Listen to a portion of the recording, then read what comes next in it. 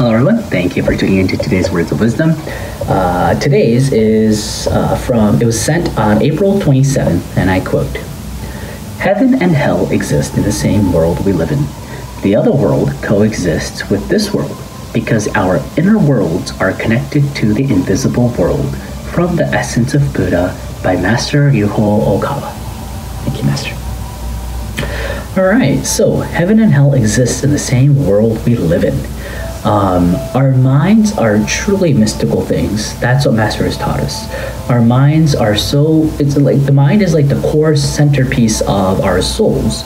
And it's such a mystical thing because whatever it thinks, it's automatically already connecting to the same wavelength, the same kind of world in the spirit world. So let's say that you have an angry heart. Let's say you get really furious. What occurs is that instant, your mind already is in hell, or hell is inside your mind, and it's connected. Or let's say that your heart is filled with what's the opposite of anger? Peace of mind. Let's say that it is very calm and peaceful.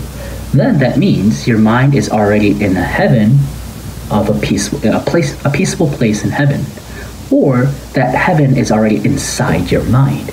You instantaneously connect to that world. And that is how the mind works. And this is actually a key factor to figure out whether you will end up in heaven or hell after death. What you think is who you are. And after we die, it means that this physical body stops functioning, but our souls leave the physical body and it returns to a specifically designated place for your soul.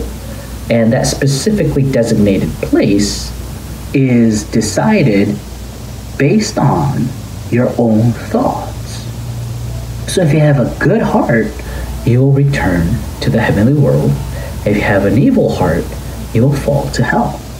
And there are many different forms of good hearts, and there are many different forms of bad minds. But there is this, in Buddhism, it's said that the mind connects to 3,000 different worlds. So there's probably even more than that, but there's that many varieties of thoughts that could occur in our minds. And depending on that, after death, you go to heaven and hell, depending on that.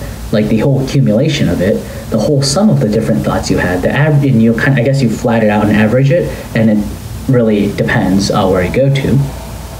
But the most important thing, though, is this is not something that relates to after death, but it relates to us in our daily lives. Because, like I said earlier, heaven and hell already exists in your mind depending on the thoughts you have.